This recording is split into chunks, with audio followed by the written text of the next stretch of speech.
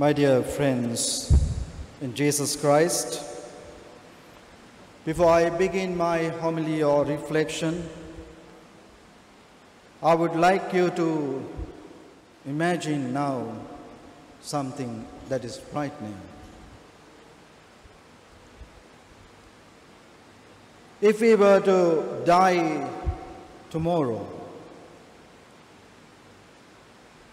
if we knew last night, or rather tonight, will be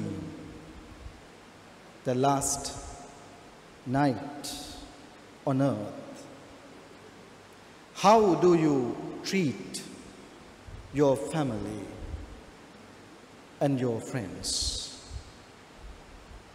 What would you do this evening? I'm sure most of us will want our family and friends to remember us fondly. We want our family and friends to remember us in their prayers, offering masses for our souls,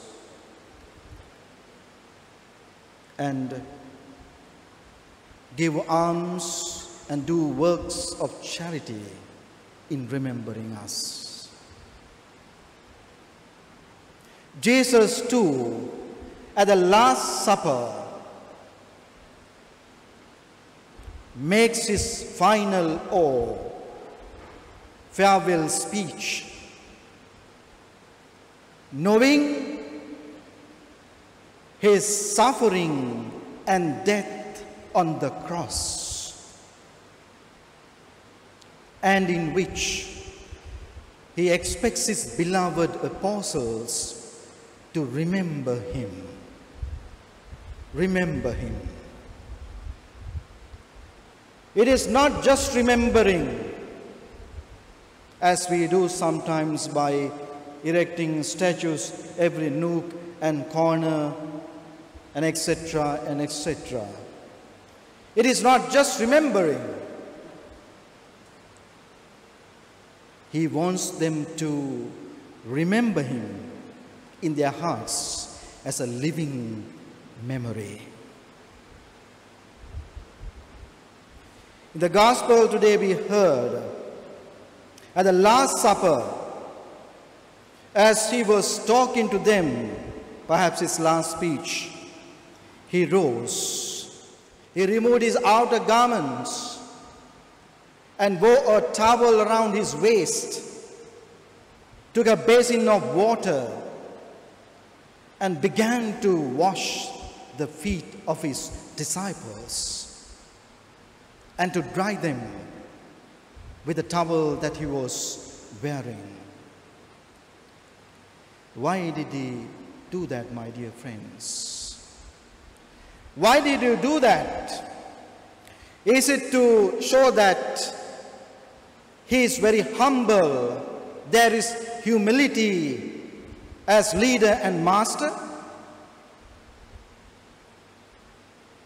Is it to say that I came to serve, not to be served?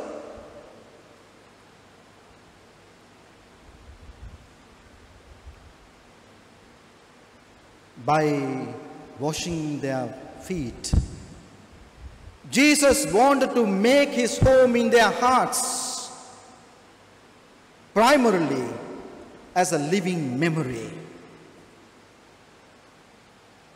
You remember me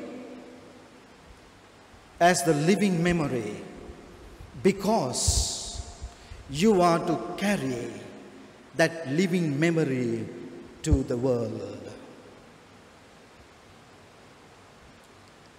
Some time back, when I was preaching a mission in a particular parish,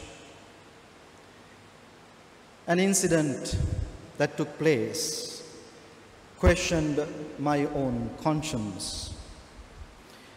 As I was visiting from one house to another, inviting people for our mission,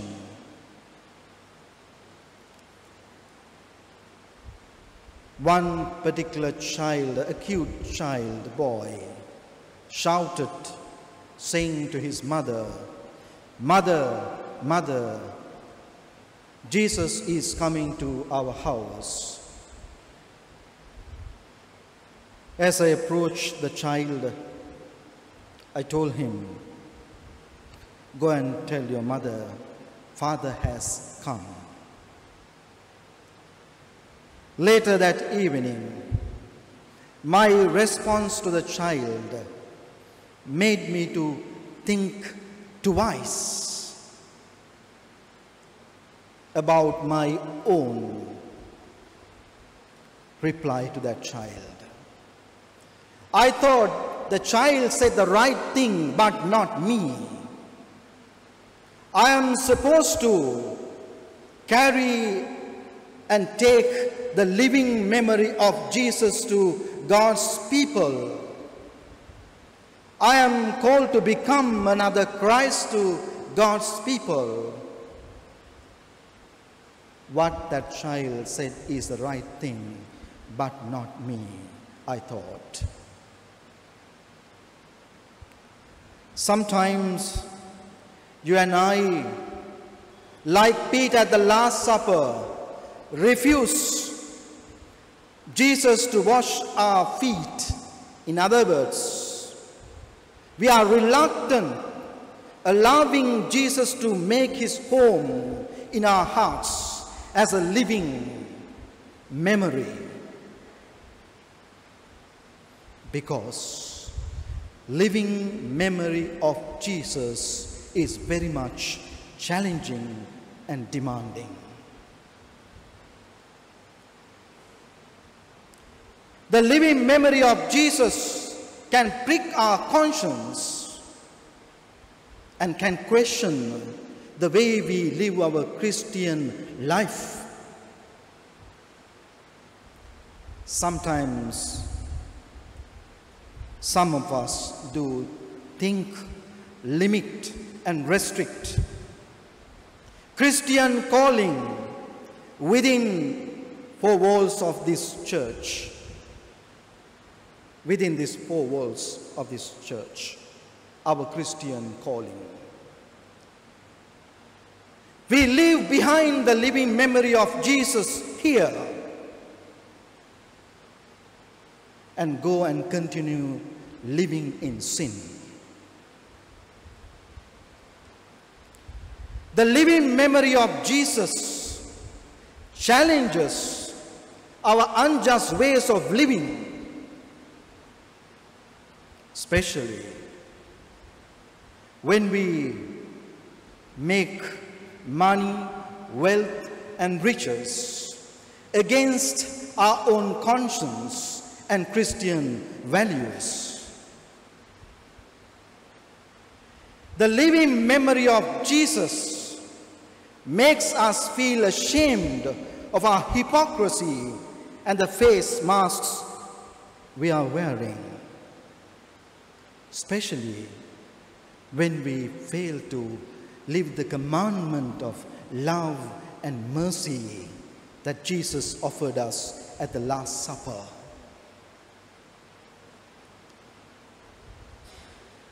The living memory of Jesus questions always our empty rituals and hard-heartedness of Christian community.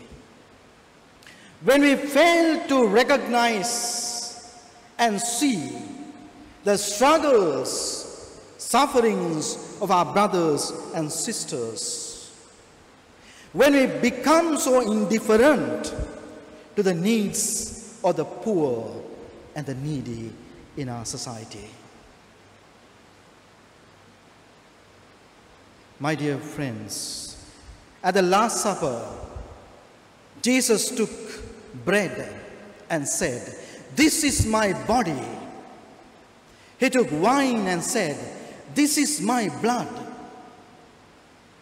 Take it, eat and drink.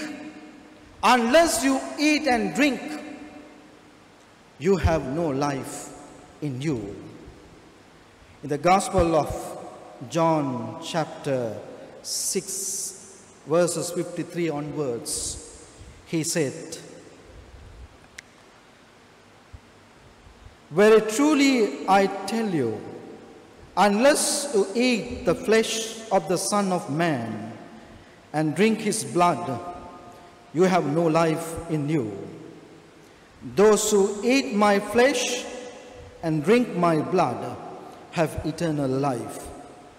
So I will raise them up on the last day. My flesh is true food, and my blood is true drink. Those who eat my flesh and drink my blood abide in me, and I in them."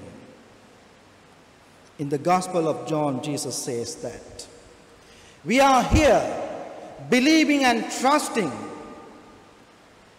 Here is a life-giving bread of life, because Jesus said, "I'm the bread of life." We are going to eat his body so that we will be strengthened by Jesus. We are going to drink his blood so that our sins will be washed away, so that you and I can become the real, true, living memory of Jesus.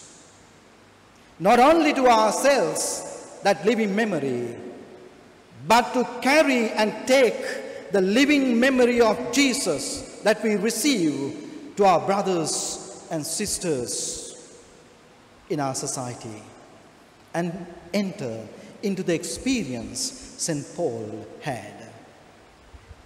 "It is not I who live in me, but Jesus lives in me." Let this be our prayer during this Holy Eucharist, in the name of the Father, and of the Son, and of the Holy Spirit. Amen.